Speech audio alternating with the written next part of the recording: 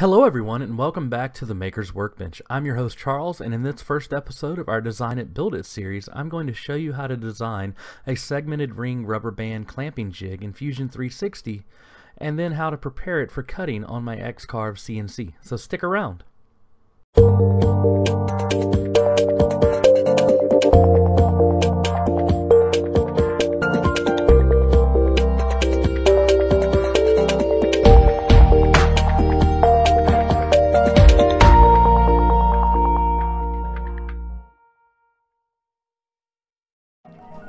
The Maker's Workbench and this episode of Design It Build It is brought to you by Inventables, makers of the X-Carve, and by Drill Bits Unlimited, my go-to source for carbide end mills, router, and drill bits. Visit them today at drillbitsunlimited.com. Before we get started, I wanted to properly introduce this new series. I'm calling it Design It and Build It because that's how it will work. I will be building 2 projects per month and splitting each project into 2 episodes. The first episode will be focused on the process I go through when designing a project that will have some or all of its components built on a CNC or 3D printer, and the second episode will center around the actual build process and how to assemble the project once the CNC work is finished. Some videos may have 3 episodes depending on if that project warrants a third installment to cover installing electrical components. This series is loosely based on the concept that John Saunders over at NYC CNC has pioneered with his Wednesday Widget series. I've decided to emulate his format because although I am not a machinist, I watch every single Wednesday Widget episode he publishes because the process of taking a project from the design stage to a physical form is immensely interesting to me, and I have learned a lot of tricks from him in using Fusion 360s from the series. So I want to give a big shout out to John for the inspiration he gave me to start this series, and if you have not seen his channel, you can find a link to it in the description below. So let's get started. Okay, let's get started designing this jig. I'm going to be using Fusion 360. You can use any program you want if you're following along, but since I'm doing this in Fusion 360, you probably want to follow along in Fusion 360 as well. If you don't have Fusion 360, you can download it on the Autodesk website. It's free for makers or businesses that make under $100,000 a year, I think. Don't hold me to that. Just check for yourself, but I do know they have a free version because that's what I'm using. So to get started, we're going to create a sketch, and we're going to start on a plane. We're going to create a 2-point rectangle, and you can just do that by clicking R or clicking up here. And I'm just going to draw a box. Doesn't matter what size the box is because we're going to change the dimensions now. To do that, we're going to press D for dimension, drag our dimension somewhere, and we're going to make that 16 inches. And then we're going to do the same here, D for dimension, 16 inches. Okay, there's our box. Now we want to find the center point of this box. And that's pretty easy to do. We're just going to highlight a line on one side, click O for offset, and we're going to offset it by 8 inches. We're going to do the same thing at the top. Highlight the line by clicking on it, and then hit O for offset.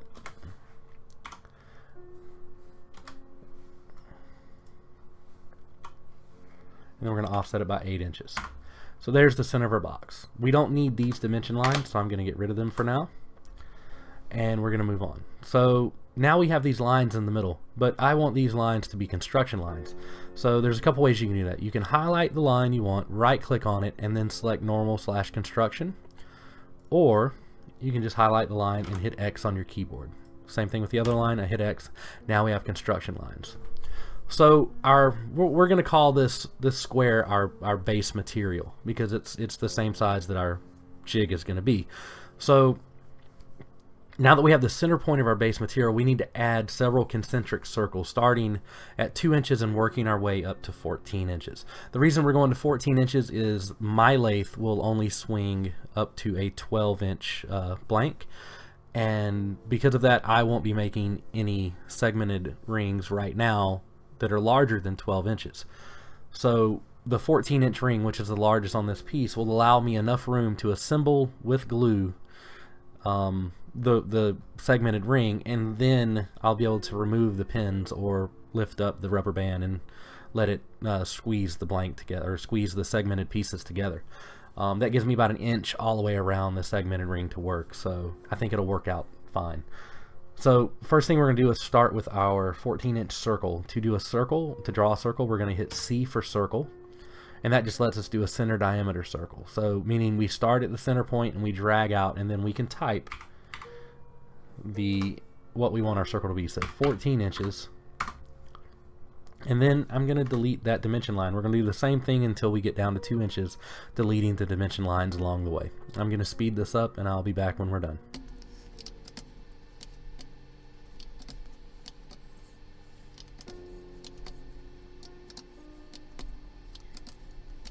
And we're going to finish up with our 2-inch circle. I'm not sure if I will ever use 2 inches, but I want to have it there just in case I need it. That way if I need to build like a 1-inch little segmented ring for the bottom of my bowl or whatever I'm building, then I have the ability to do it. It's better to get it in now than not have it when I need it. So now that all of our circles are there, we need to add 16 pegs around the diameter of each circle to allow us somewhere to stretch the rubber band around. And I'm going to use 1/4-inch dowels for that. Some people use finishing nails. I'm just going to use 1/4-inch dowels because I have a bunch left over from a previous project and I don't want them to go to waste. So that means we need a 1/4-inch hole every 22.5 degrees around the circumference of the circle. In a past life, when I was a SketchUp fanatic, I would have done it something like this, where I would have drawn each construction line at the angle I needed it to be to intersect with where the 1/4-inch hole was going to go.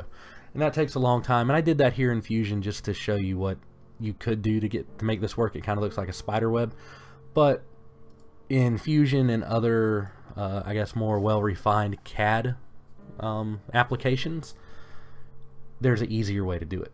So the first thing we need to do this is we need to draw a circle that's 1/4 inch in diameter on each one of these circles.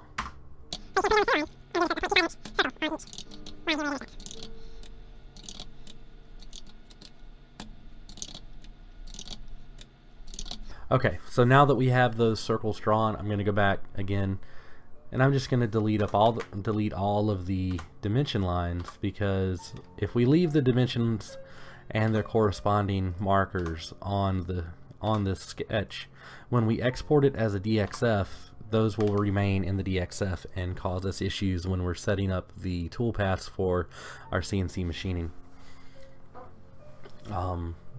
So like I said previously, I would have done something like this where I drew out each construction line, but in Fusion there's a faster and easier way to do it. So what I'm going to do is I'm going to zoom in until I have the top circle here and the center point here. What we're going to do here is we're going to click Sketch and we're going to go to Circular Pattern, and for our object I'm going to click this circle. I have to click the circle. If I click the center of the circle, it doesn't work. Click the outside of the circle, and then for the center point I'm going to click the middle of our board. Then I'm going to leave the type to a full circle. You can do full, there's a bunch of stuff you do, full circle. I don't remember what suppress means, but I'm leaving it checked. And our quantity, we're going to enter 16. As you can see, that added 16 circles equally spaced at 22.5 degrees all the way around our circle. So just hit enter and there you have it. We're going to do the same thing for the others, and I'm just going to do that really quick and speed it up in editing, and I'll be back.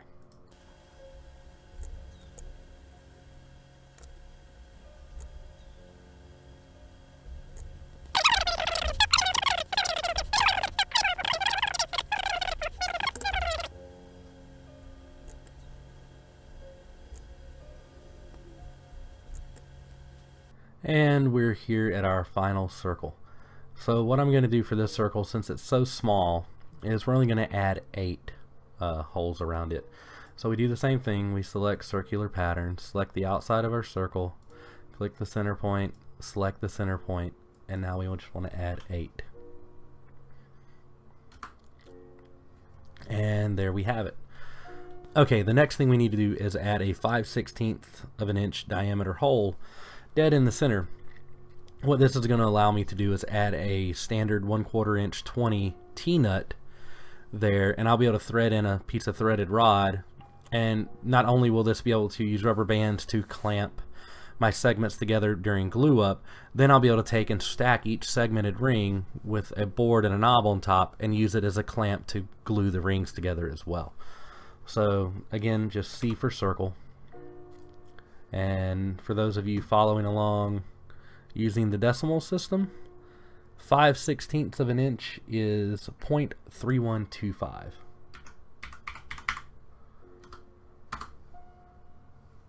And as always, we have to go in and take the little annoying dimension out, and we're good.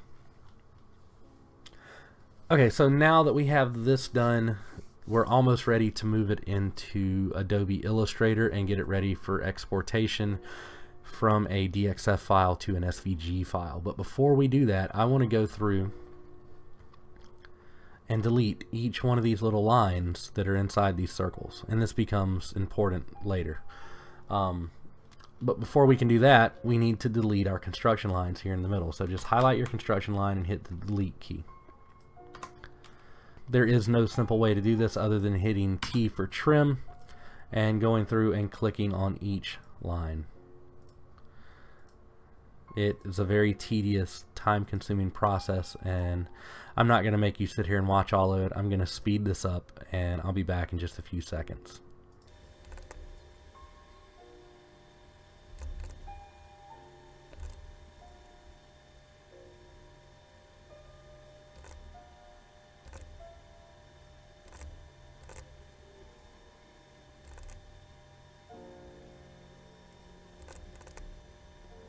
Okay, and we're on our final row. I do want to point out one thing.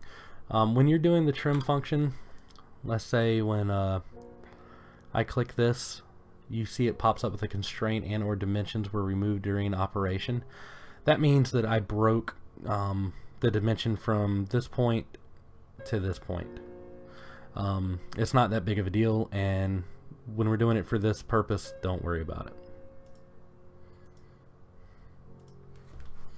Okay, so we have all of that done. Now we are ready to move this over to Adobe Illustrator and then into the software we're going to use to prepare it for use on our CNC machine. So to export this as a DXF, there's a couple things we need to do really quick. And one of those things is to delete that. I don't know where that little dimension came from. And just delete our outer dimensions, because those will get carried over if we don't. So to export this as a DXF, we need to open our sketch, right click on sketch 1 and click save as DXF. Now you see that I've already done this. I found some problems, and that's why we're taking the steps we're taking now. So I'm exporting that. Now I'm going to open Adobe Illustrator.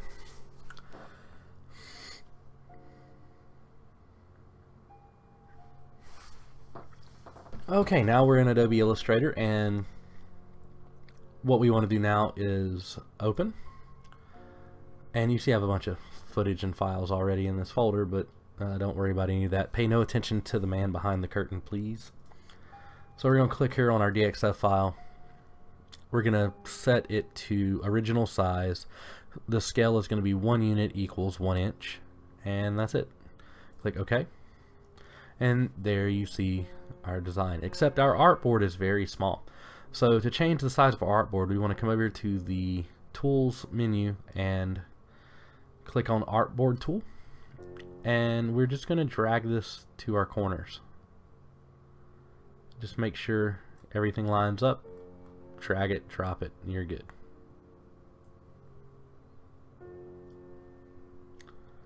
Okay. So now, there's nothing else we need to do to this file other than export it. So we're going to export. We're going to save it in Illustrator. Save as. We're going to change the file type to an SVG. And we're going to click save. Now, I like to save my stuff as a tiny SVG 1.1. I don't think it really matters much. This is just what I've always used. So once we have tiny SVG 1.1 selected, our font type is going to be SVG, subsetting none, options, none of that, just everything's fine, default from the factory. Just click OK. And now it is saved. Okay, so here is the file that you saw in the opening of the video. So let's recreate the rest of these elements, the engraving elements here, and the segmented ring stuff, as well as the text. So I'm just going to create a new file in Easel. If you're unfamiliar with Easel, Easel is the control software used for some of the Shapeoko models as well as the X-Carve. I'm going to be using an X-Carve to cut this out, so that's why I'm using Easel. The first thing I need to do is set up my material. So we're going to go 16 inches by 16 inches, and it's going to be 3/4 of an inch thick, since I'll be using 3/4 inch plywood. We're going to leave it on birch plywood, but our bit is going to be a 1/16 inch spiral upcut bit. When I cut this out in the next video, you're going to see me using a spiral downcut bit, and that's because that's what I have on hand. I have about 20 of them, and until I run out of them, I won't be buying any new ones. So now that we have all of that done, we can come over and import our file. Before we import our file, I'm just going to make this smaller, and we're going to zoom out a little. And now we'll click Import SVG, and we'll import our SVG.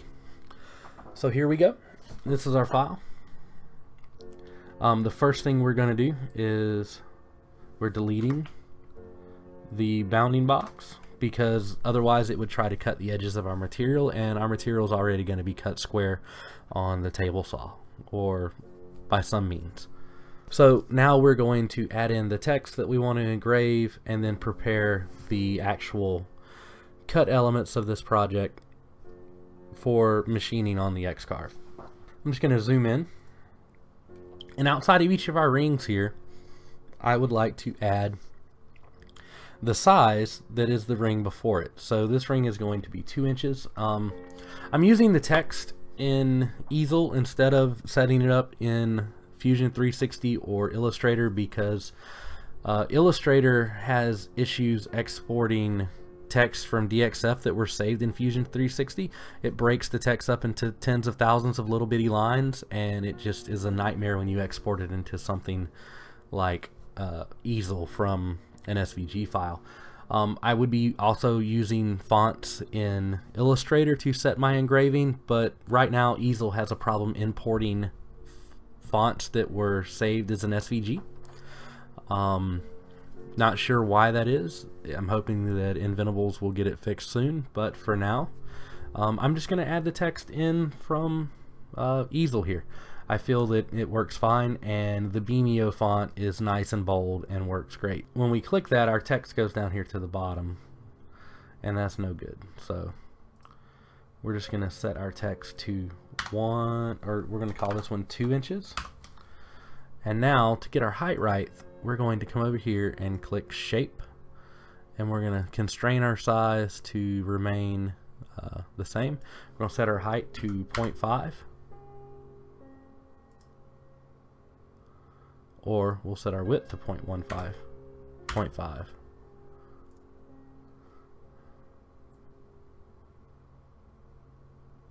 Yes, I like the way that looks. And we'll go ahead, and while we're doing these, we'll go ahead and set them down to their proper milling size. So again, just highlight them both, and we're going to set them to mill at 1/16 of an inch, which is 0.0625. So that's half of 1/8 of an inch, and you can barely see it there, but it is there. Easel changes the color, or I guess the darkness of the element you're cutting based on its depth. And now we're just going to Control C, then Control V to copy that, so we don't really have to change our size parameters anymore. I'm just going to make it a little darker so I can see it while I position it. And to make it darker, I just set my cut depth to 1/4 of an inch. So once I get it positioned, then I'm going to change it to, this one's actually going to be 6 inches. This one is going to be 4 inches. If you knew how many times I've messed this up. Alright, and this one is going to be 2 inches.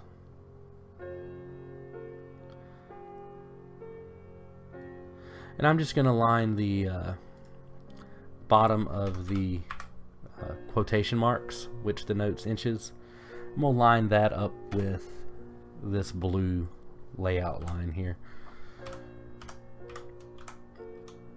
I like the way that looks. And we're just going to keep moving down the line.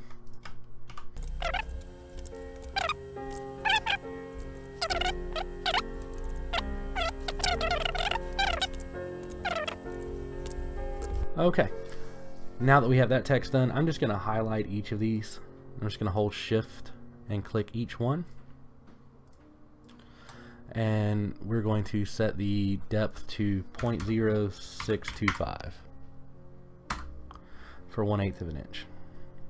Okay, now I want to add some text at the bottom. I want to add segmented ring rubber band clamping jig to one side. I know that's a mouthful, but I like the way it sounds. So we're going to do the same thing, text Vimeo, and we'll just resize this in a minute. Segmented ring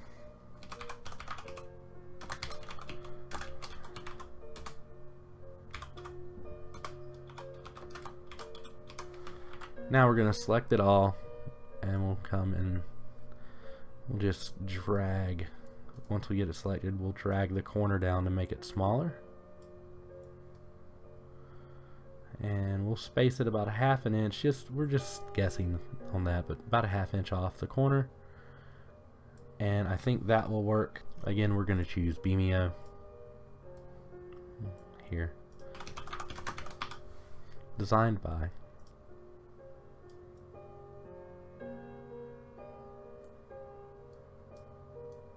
And sometimes when I'm designing an easel, if I want to get my letters the same size, I'll kind of sometimes come over and overlap them and just drag them then until I think they're close enough. Vimeo. And we'll just type the makers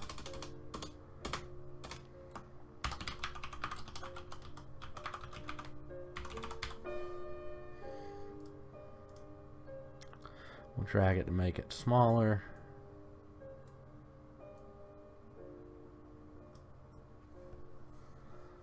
And again, I'm just going to kind of lay it over one of the other fonts I've already done.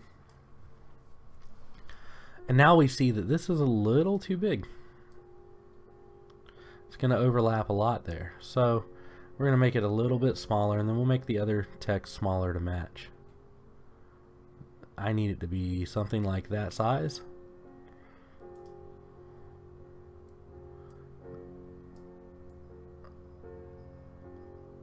Like that.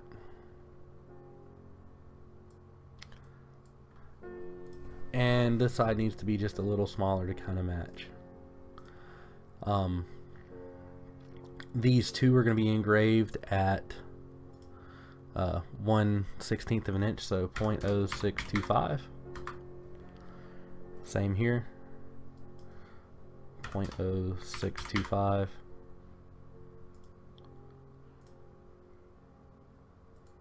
And here, 0.0625.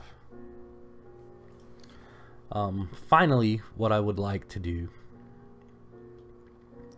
is up here at the top, about an inch in and about 2 inches in and 1 inch down, I want to add some holes so I can hang this on my wall or inside a cabinet or something like that. So we're just going to grab 2 circles, and I should have done this in the CAD program, but I didn't. So 2 inches over, 1 inch down. Just a line using the construction lines that they have, the layout lines they have in here. We'll get it close. It doesn't have to be perfect. Now our shape, we're going to constrain our size, and we're going to make it 0.5. And there we go. Now we're just going to take and realign things. 2 inches over, 1 inch down, and just roughly line up the squares. Now I'm going to Control C, Control V, but it doesn't really matter. Okay. Same thing, 2 inches over, 1 inch down. Get it close. That's all it needs to be. And those will be through holes at the full depth that will allow me to hang this. Alright, to finish this up, we need to go through, and this is a fairly tedious part of the project, but we need to go through and set each one of these lines between the little circles to engrave at 1/16 of an inch deep. And then we need to set each circle to cut at 1/2 of an inch deep. So in Easel, you can shift click and select multiple items, but if you shift click and you're outside of a bounding box, so if I click here, you see it adds a bounding box around everything in the middle, but you still have to click each element. You have to make sure the 4-way crosshair is on each element, and you have to click it and make sure it gets its own little separate bounding box.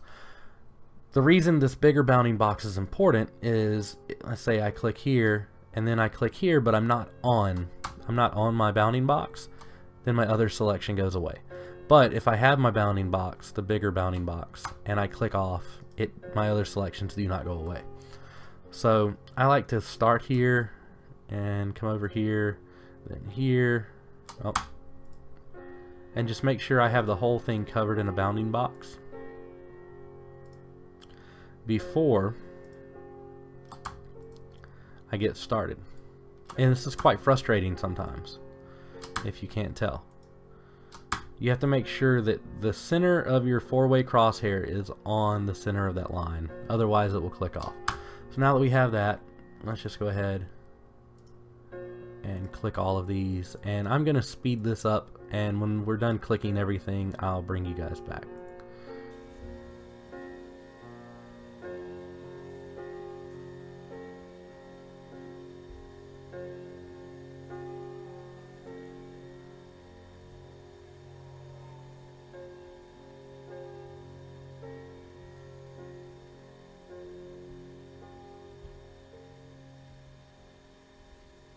Okay, now that that's done, everything is selected except for this one little piece down here, and that is because there's this text here, it's on top. I forgot to send it to the back. We'll fix that in a second. There's two things we need to do to this before we move on. So now that we have each one of those pieces selected, we need to select the depth of our cut. So that's going to be 0.625. So now we need to move this to the back. What we're going to do that is we're just going to right click it and send to back. Now I'll be able to click on this and change my stuff. So we're going to set it to 0.625. 0.0625. Enter.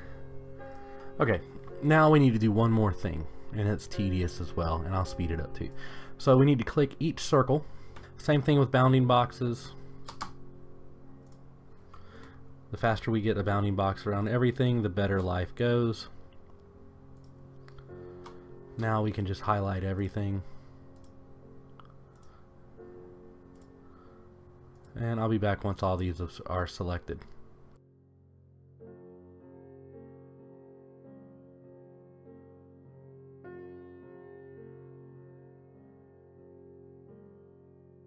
Okay, so now there's a couple things we need to do here. First thing we need to do is right click on one of these and bring them all to the front. Then we need to set them to fill and 1/4 inch. I'm sorry, 1/2 inch deep. And there's only one thing left to do. We need to take and click our center circle, and we're going to fill it, and we're going to set it to the full depth. That's it. There is our design. It's all set up, and Easel will now be able to generate the toolpaths. So let's take a look at it over here to make sure everything is good. Let's just click Generate Detailed Preview. And let's look at our text to make sure all of our text is working.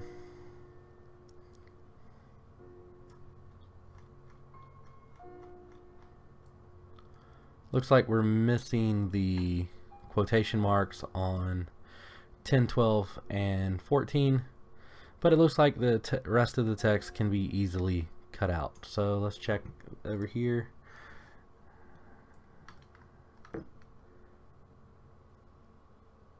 It looks like the quotation marks on our 10, 12, and 14s are too small. So we're going to try to make them just a little bit bigger so that the 16th inch end mill will be able to engrave them. So let's just grab that and we'll make it a little bigger on each side. I'm going to make it darker so I can see what we're doing. Let's see if we can move it a little just to get it to fit in there better. And did that work? If that size worked, then we're just going to copy that over. Let's generate our detailed preview, and it did. Okay, so we're just going to set that to depth and then copy it.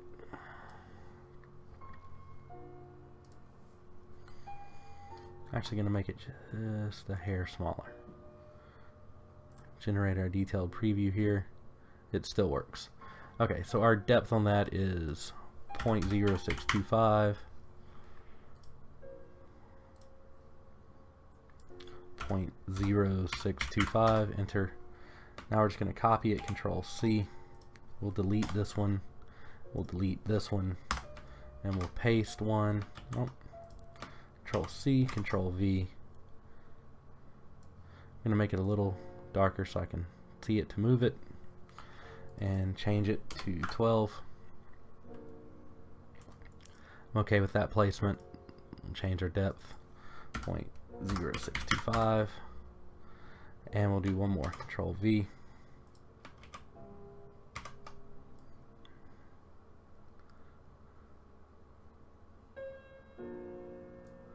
There we go. And we're just going to change it to 1.4. And just to make sure that works, we're going to check our detailed preview again. And it does.